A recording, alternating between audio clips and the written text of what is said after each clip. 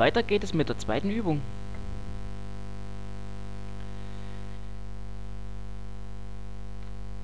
Als erstes legen wir den Preis fest. Der Preis stand eben da, soll 100 Euro betragen. Den speichern wir in P. Jetzt benötigen wir die Eingabe, ob wir entweder ein Student oder ein Senior sind. Das könnte man jetzt mit einer Inputbox ermöglichen. Hier ist aber die Wahrscheinlichkeit eines Schreibfehlers gegeben. Also geben wir von Anfang an nur die Auswahlmöglichkeit zwischen Ja und Nein. Wir fragen ihn also, bist du denn ein Student? Ja oder Nein? Da gibt es dann also nur zwei Möglichkeiten. Und das Ganze speichern wir dann in Y ab. Das machen wir mit einer Msgbox. Soll dann fragen, Mensch, bist du denn ein Student? Und jetzt soll er nur die Auswahlmöglichkeit haben zwischen Ja und Nein. Also Ja, Nein, VBA, Yes, No. Und das gleiche machen wir mit Senior. Das speichern wir in Z ab. Msgbox.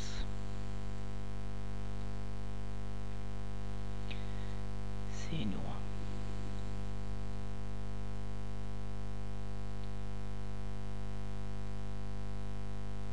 Was ist das? Yes, No. Jetzt müssen wir natürlich wieder überprüfen, ob Y und Z nicht beide Ja sind. Wir gehen jetzt, theoretisch ist es möglich, dass es Student und Senior sind, aber in unserem Fall sollte es nicht der Fall sein. Also müssen wir wieder eine Überprüfung durchführen. Das machen wir wie in der ersten Übung, wieder mit einer Schleife. Diesmal nutzen wir nicht eine Do-Until-Schleife, sondern wir nutzen diesmal eine Do-While-Schleife. Er soll also etwas ausführen, währenddessen eine bestimmte Bedingung gilt. Und die Bedingungen sind halt, wenn y Ja sind, es gibt es mehrere Möglichkeiten, das einzugeben. Entweder man gibt es als Zahl ein, wenn man jetzt in diesem Msgbox den Ja andrückt, dann speichert er in der Variable y eine 6 ab. Und drückt man Nein, dann speichert er in der Variable y eine 7 ab. Das könnte man jetzt also mit Zahlen lösen, also 6 oder 7. Also wir wollen ja, dass es Ja ist, das ist eine 6. Oder wir lösen das einfach mit dieser Vorgabe VBS. Das funktioniert genauso. Und die nächste Bedingung ist, Z ist gleich ebenso VBS. Währenddessen soll er die Schleife ausführen. Es soll wieder eine Fehlermeldung kommen. Msgbox.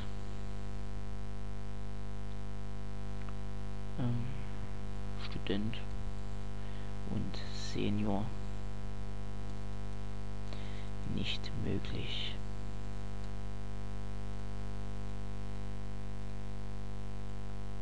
Und um daraus keine Endlosschleife zu erzeugen, müssen wir y und z neu definieren. Das machen wir also wie hier oben. Das kopieren wir jetzt. Das schreibe ich jetzt nicht nochmal. Kopieren. Einfügen. Das ist genau das gleiche.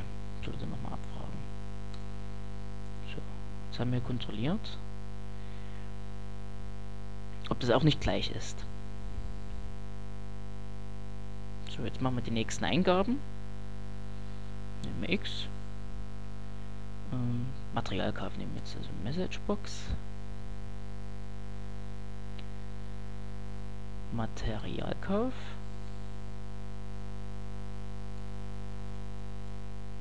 Und hier soll es auch wieder nur die Möglichkeiten geben zwischen Ja und Nein. Und zu guter Letzt wollen wir jetzt noch wissen, ob ein Aufbaukurs belegt werden soll.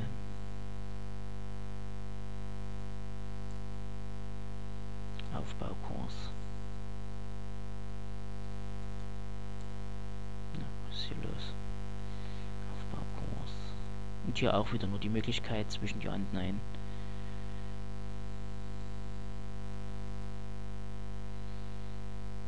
Jetzt führen wir die Berechnung durch. Wenn denn also Y, also wenn es ein Student ist, gleich Ja ist. Dann soll er den Preis, den wir haben,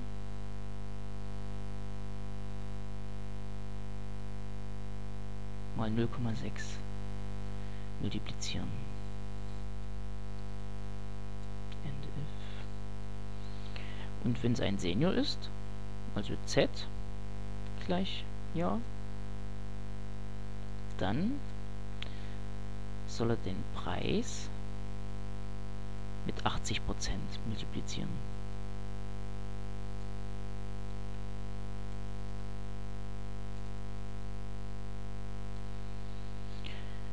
Das Zusatzmaterial noch, if x gleich VBS, dann soll er 30 € addieren.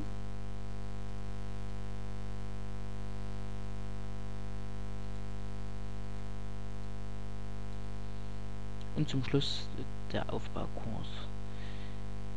If i gleich VBS. Dann soll er den ganzen Preis um das 1,5-fache multiplizieren. Also P ist P mal 1,5. Und das war's. Jetzt lassen wir uns zum Schluss noch den Preis ausgeben. Nutzen wir wieder eine Msgbox. Sie müssen den Preis, hier machen wir noch ein Leerzeichen, verbinden das wieder mit dem Kaufmanns- und. Der Preis ist P. Kaufmanns- und Euro zahlen. Punkt.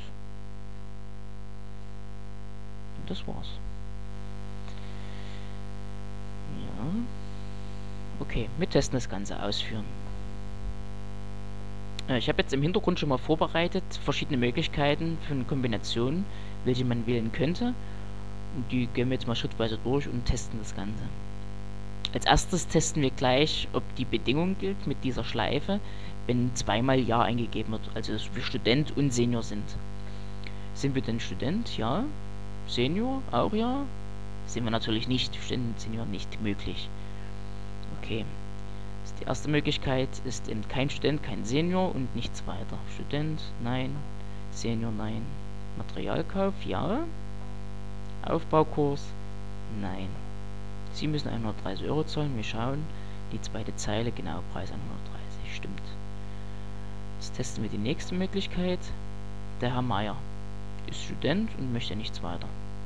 Student, ja. Senior, nein. Materialkauf, nein. Aufbaukurs, nein. 60 € und stimmt. Jetzt gehen wir zum nächsten, zum Herr Schulze. Er möchte Material, ist Senior und Aufbaukurs.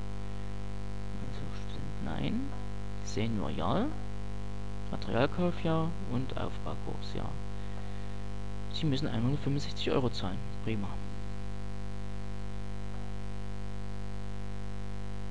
Der Herr Kramer möchte nur Material kaufen. Ne, den überspringen wir, das ist das gleiche wie Herr Müller. Wir gehen jetzt nochmal zum Herr Fassmann. Ist kein Student, kein Senior. Material ja. Und Aufbaukurs auch. 195. Das funktioniert alles. Okay, das war's schon. Wen es jetzt noch interessiert, ich habe hier mal das Struktogramm vorbereitet. Okay. Ich hoffe, es hat euch gefallen. Und bis zum nächsten Mal. Tschüss.